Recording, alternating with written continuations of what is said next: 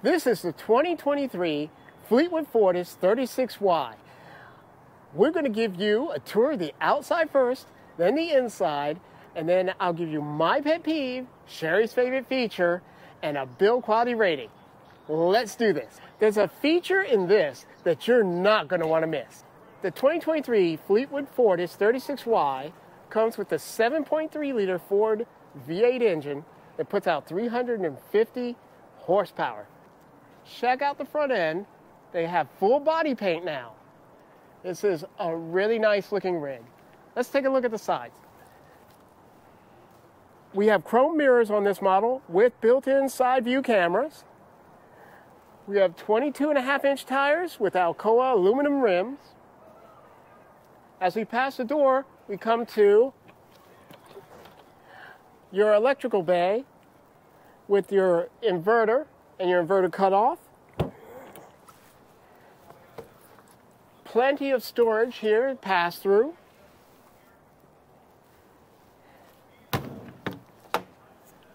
Another storage bay, which is very deep. These are actually nice. They're plastic, so you can throw anything in there. And another large storage bay here.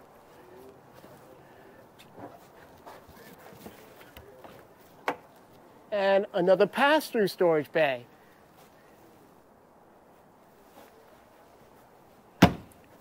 Another feature I really like is this. Now, you get a lot of rigs that have what they call outdoor kitchens, but look, this one is an actual outdoor kitchen. Has your griddle, a small refrigerator here. It has a power supply, a cabinet, and a drawer,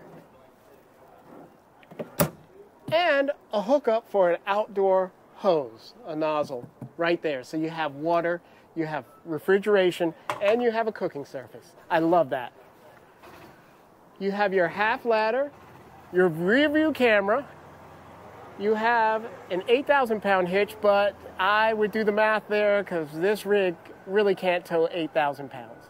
We're at the RV show. It's tight, so let's see if we can get to the other side. And while we're doing that, John, I'm just going to show this color scheme. It is a pretty cool paint job. I mean, the Fortis has only been offered with full body paint for the last 2 years. And I'm going to stop right here so that everyone can see all the different color schemes for this particular model. All right, John, let's see if we can get through. Yeah, let's check it out. We can get to some of it.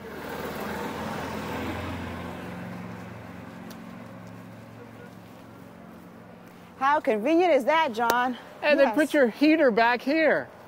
That's an odd place, in my opinion. But it's a very different floor plan, right? It is a very different floor plan. Yes. That's probably why. Here you have your city water and your black tank flush. This is your Onan 5500. This is your surge protector and pass-through storage. Your fuel tank and more pass-through storage.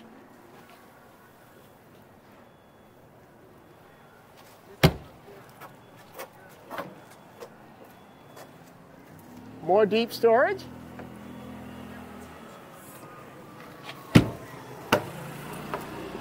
Your wet bay with your black and gray tank. And your... I like the layout of this. It's nice, it's clean. It is. I mean, this is a smaller RV, so yes, this is good. I also like that you can get to the water pump easily in case you need to make repairs. Pass-through storage. And I'll squeeze in here. your propane tank. The outside is beautiful, but wait till you see the inside.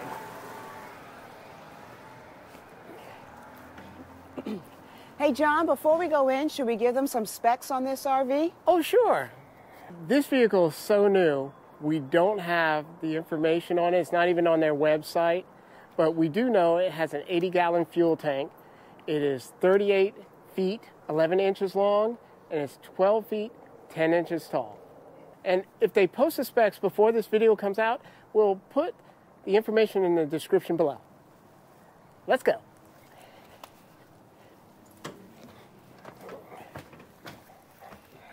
Ha! This is a really comfortable seat. This is a nicely laid out dash. You have your rear view cameras here and your side view cameras. Over here you have your Apple CarPlay, your Sony screen for your navigation. I must say, John, though, I do prefer the older layout for that screen right here. I think it's a little bit more challenging for the driver to see it, but it's a little bit easier for the passenger. Yes, it used to be here, so it was really nice. Now your climate controls are easy for the passenger to reach. You also have some storage here and behind here where you can't see. Okay, John, well, let me see what the passenger seat's like. Sure. This is comfortable. Looks like it very similar to other Fleetwood gas models, how this workstation is situated. And it seems pretty sturdy. Oh. Now, I'm not liking this gap here, but we'll talk about that later. Yeah. Okay, let's go see some more of this. Yeah, let's go. These chairs spin around and you can put a table right here where I'm standing. Makes a nice workspace. Behind me we have these 3 cabinets. And they're very deep and they're pass-through. On the sides you have little netted cubbies on both sides. There is a map light, though, over here, John. There's 2. There's one here and one right here. And the switches are up here, which doesn't seem as convenient as having it down on the dash. But above my head is your drop-down bunk. Let's go into the living area. There's a nice, soft, comfortable couch here in this one. I like this. It feels is it comfy? It is. It's very soft. It's very, very soft. Now, does that turn into a bed at all? Can you check it out? Let me see. It has, oh yes, it's a jackknife. And there you go. It's very easy. Now, if you lie down in it, let's see, you're 5'6"? 5'6", so I don't think it's for a 5'6" person. So this is probably more so for a kid. Yes. Okay. You can put a kid on here, but not an adult. Well, you can if the adult is under 5'5", maybe? Yeah. Maybe my height. Yeah, maybe your height. Now, what's above the sofa, John? We have 3 cabinets, and they pass through, and they're pretty deep. Oh, those are very spacious. They Look are. at that. They go way in. I like that. And I like that they stay up on their own. That's really nice, too. I've seen some that don't. This, I think, is interesting. In this particular model, they have an L-shaped dinette. And for some reason, I kind of like it. That is nice. Now, that looks like that might also convert into a bed. I believe it does. Is there like a little slat right there that comes out? No, I believe the table goes into this little, on this ledge. Oh, okay. And then you can move the cushions around and put them down there. And I love this huge window. That's very nice. And I like the fact that there's a huge window on the passenger side of the RV, and you can open up the windows. Yes, that's the perfect spot for it. But John, I do have a question about that television. It doesn't seem like there's really a good viewing area for it. Well, take a look at this. Oh, so okay, let me sit on the couch. Yeah. And so now I can see that television comfortably. Yes, you can. I was worried, but I feel much better now, John. And then it has a locking device back here for travel. There, it's locked for travel now. As we move back, we're going into the kitchen space. I like the countertop in this. That's a really cool, I'm going to get a close-up of this because this is a really, really cool color here. It is. It's a really nice color. Let's see what kind of sink we have. Oh, they're going to the farm-style sinks. All right. So what do you prefer, the double or the farm? I like the farm. Okay. And I like the cabinet here. This is interesting. It's deep, has an adjustable shelf and a power supply in there. but it also has this glass. I like that, John. Below the sink, we have extra power here, and we have controls for the fan above us. And we have these 3 long drawers right next to the sink.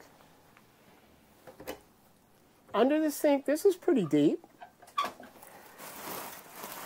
You can fit a few appliances in there. Well, you can put your pots, too, if you have big pots. Oh, that's true. You could do that. I mean, this RV sleeps a lot of people. So it does. You're going to probably be doing a lot of cooking.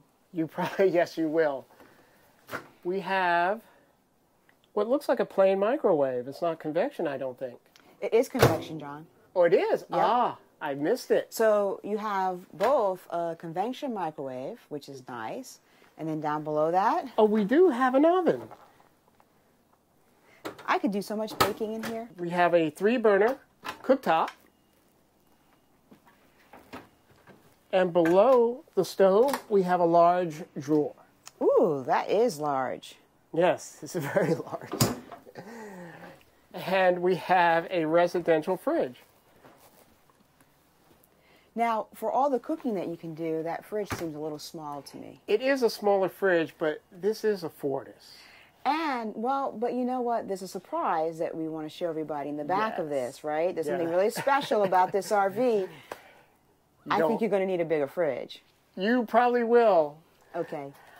Right here, outside the bathroom, we have your controls, your precision circuit controls, which controls your lighting, your awnings, your thermostat, your utilities, everything. Is that new? It is. It has a lock feature. You know, well, once you see the back of this, you'll probably know why they put a lock feature on it. All right, right here, we have a full bath. And inside we have 2 cabinets. This one is pretty deep, has an adjustable shelf in the middle. This one also has an adjustable shelf. And it's actually 3 cabinets. Another one with a very small adjustable shelf. Nice. And below the sink, a larger storage space, which actually goes back behind here. So you can store things all the way back. How do you like this? I see they're going back to chrome. And your toilet. Uh-oh, what's the problem? This seems a little high for me. Really? The floor should be here. Oh, John, you know why? The toilet is not on the floor. I could swing my feet on the toilet. Bringing back memories from when you were a kid? And this might be an issue, too. Okay, wait. The creaky door. Let's see if we can stop this creaky door. Wow, John, that is quite a step up. Okay, wait. You had to actually grab on to this to step it up into that shower. Yes. So, do we need a ladder for this shower? We need a step. We need a step. Okay. Okay, well, I mean, it's a little... This way is good. But this way is... Well, close the door. Let's see what it's like. It's And folks at home, I apologize for this door. It is creaking like crazy. I'm trying to keep it open. Yeah, you'd have to shower sideways. Okay, John. And Great you're 5'6". Yeah, it's not much taller than me. Okay. Watch your step. Yeah, you have to be very careful. So if you have kids, you might want to help them in and out of there. All right, across from the refrigerator, we have more storage. Adjustable shelving in that, and in that. And you have your fuse panel and your breakers.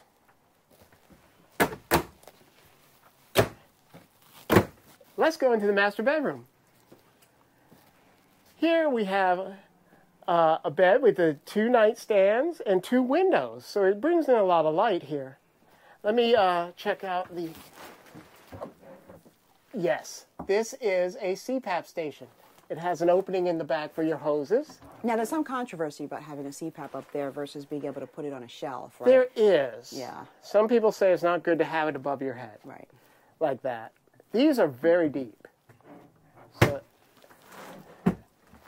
across from the bed, we have these large wardrobes. Wow, that's That is pretty a nice nice. And it size. has a matching one on this side. So you have plenty of space for clothes. And look at all these drawers, John. Let's go through They those. are. It's 2 matching drawers here. And then 8 larger drawers. They're not very deep. No, they're not. Yeah.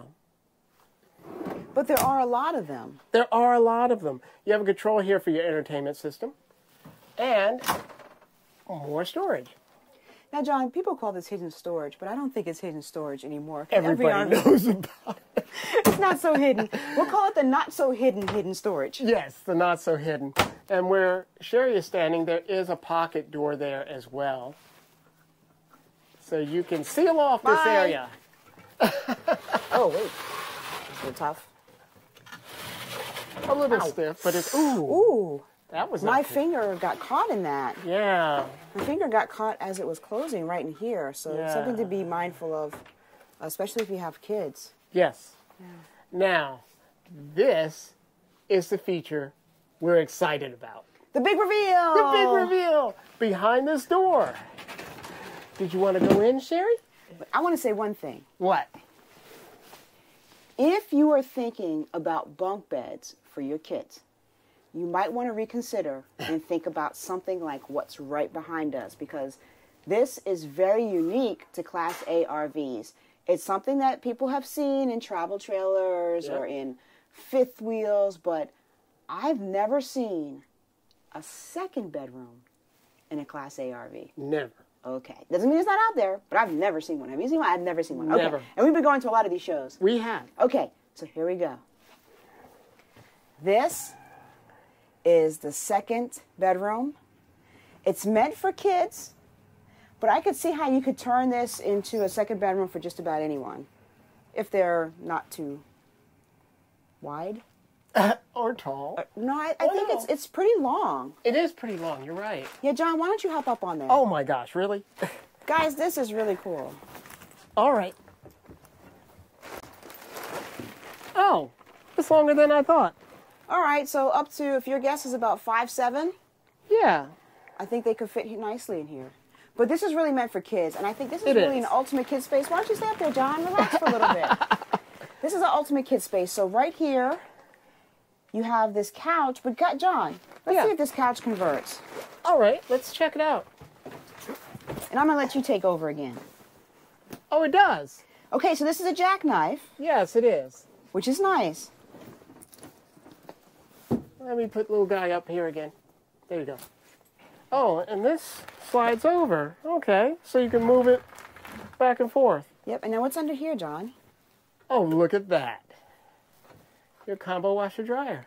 Now, John, some people might be asking what happens when the kids have to use the restroom at night. Do they have to walk through your bedroom?